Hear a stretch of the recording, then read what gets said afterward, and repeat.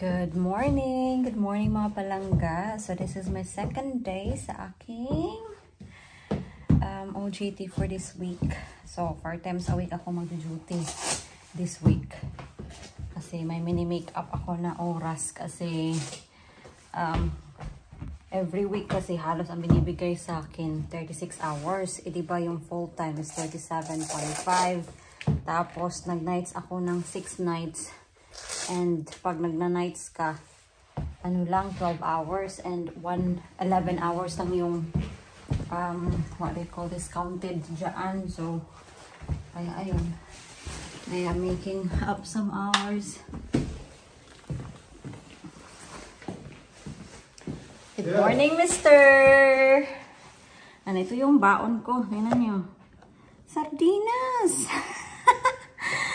Ay, naku, akala niyo masarap yung buhay sa ano? Thank you, hon. Masarap yung buhay sa abroad. Is it okay? Did you put it properly? Yeah. You have to sit straight, isn't it? It should do. I will put a plastic bag just in case it will spill. At least it's not inside my bag. Ilagay natin dito mga loves just in case kasi baka mag-spill siya ba at maamoy yung bag ko. Ay naku. Patay tayo dyan. This is what I do when we were younger. I mean, when I was at grade school, we don't even have this. We just use the banana leaves and wrap around it with the rice. And it's more tastier, Han.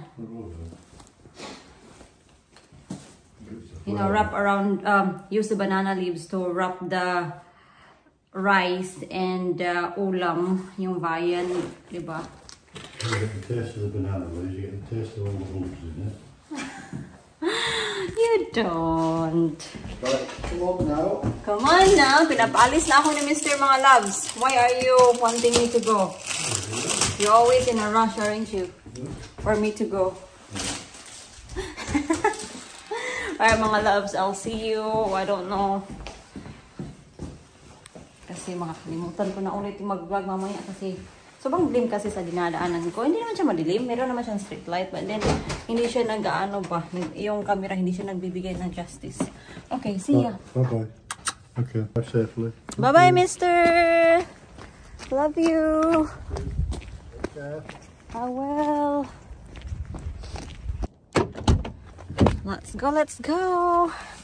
Kailangan ko talagang i-vacuum yung sasakyan ko ba. Right, mga loves, it's time to drive. Hindi masyadong malamig ngayon, ha? Pero busy. Busy yung daan.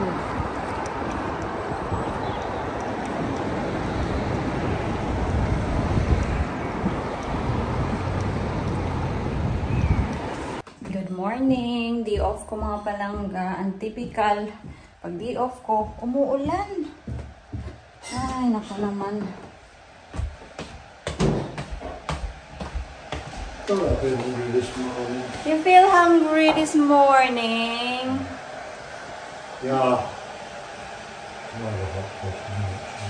Have something to eat, mister. Nihintay ko lang si mister kasi mag-grocery kami mga loves. I need to remember na I need to buy a thank you card.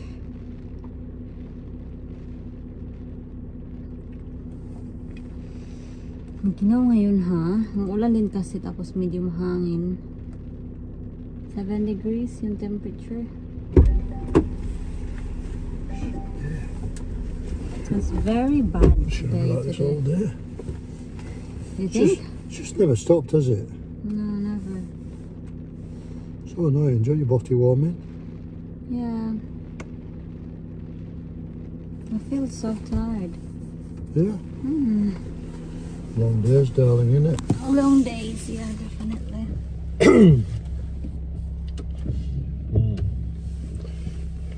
Alright, let's go. Daffodils are out. Many. Oh, you're carrying 3 together. Oh, so strong. Very strong. Hindi na ako nag-vlog sa Tesco mga loves kasi ang lakas ng music. Baka makapiright tayo. What did you say? You don't call me Big Johnny for nothing. Really? Yeah. You're strong. So, mag-haul na lang tayo para may mag-vlog tayo. Bahala kayo dyan kung ayaw nyo manood. Hindi naman to sa pilitan, di ba? So, meron tayong 2 pasties. Chicken and mushroom yung flavor niya. Para kay Mr. Then, of course, hot cross buns. 3 to. And then, juice. Cranberry juice. And pineapple. Si Mr. kasi cranberry juice talaga yung ininom niya. Yung akin pineapple.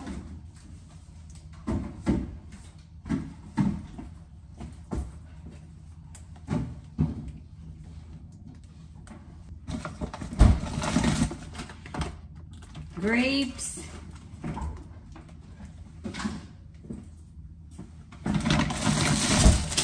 Buns. Bread. Scones. Water biscuits. Masarap yan actually. Kasi crunchy siya mga palangganan, hindi siya matamis. Eclairs. You don't like the sound of my tinkle on your video? Huh? You don't like the sound of me tinkling? No! You're weeing. You're so annoying. You're weeing and then I'm talking here. I find it rude. Very rude. It's nature. Very rude. Have you got one hot cross buns? No. Do you want the fresh one? No, give me frozen. You've got to keep them.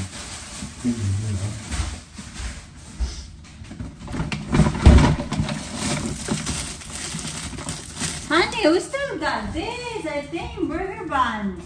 Oh, You no? use the last one. I have 4 burgers and 4 buns down there. Okay. I don't know. This goes on Chicken burger? special. You've been disarranging this, you see? No. Oh. No, that goes there. Out there. Honey, just stop. Look, you see? Just stop. Special- Don't be Special annoying. position. She's getting grumpy because she's tight. Oh, she bought me a box of biscuits. Special. Biscuits. And I won't even see one of them. Soap.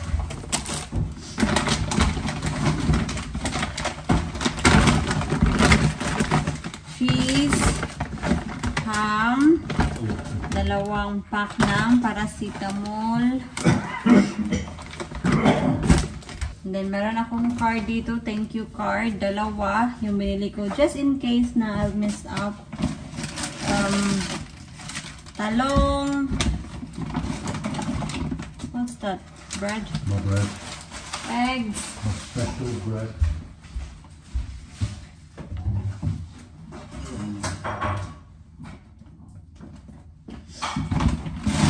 And then, 3 pack ng fries. And lastly is itong pork. Yan lang. Yan lang yung mga pinamili namin mga tapos. Ngayon, mag-lunch na si John. Mamaya na ako mag-lunch.